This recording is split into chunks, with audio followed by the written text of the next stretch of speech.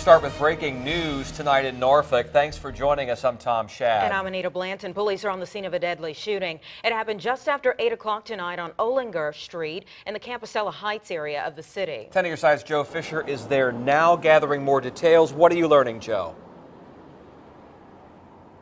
Well, Tom and Anita, we know one man is dead. Family members on scene say he was a 21-year-old man, and we do know that police have one man in custody. That man is being questioned right now at the Police Operations Center here in Norfolk, and we can give you a little bit of a closer look at the investigation from earlier this evening. Again, this call came in around 8:10 tonight in the 1300 block of Olinger Street. This is right near the intersection with Wilson Road. We do know that one man has died. Like I said, I just talked with some family members here who say he was 21 years old, but right now the motive and the circumstances surrounding this shooting are really unknown. The shooting happened, according to police, outside a home, but it is unclear at this point what led up to that shooting. Of course, we are going to continue to follow this. We're working to learn right now that man being questioned, what charges he could possibly be facing. Norfolk police say as soon as more information becomes available, they're going to let us know, and we're going to bring you back here for a live report on Wavy News 10 at 11.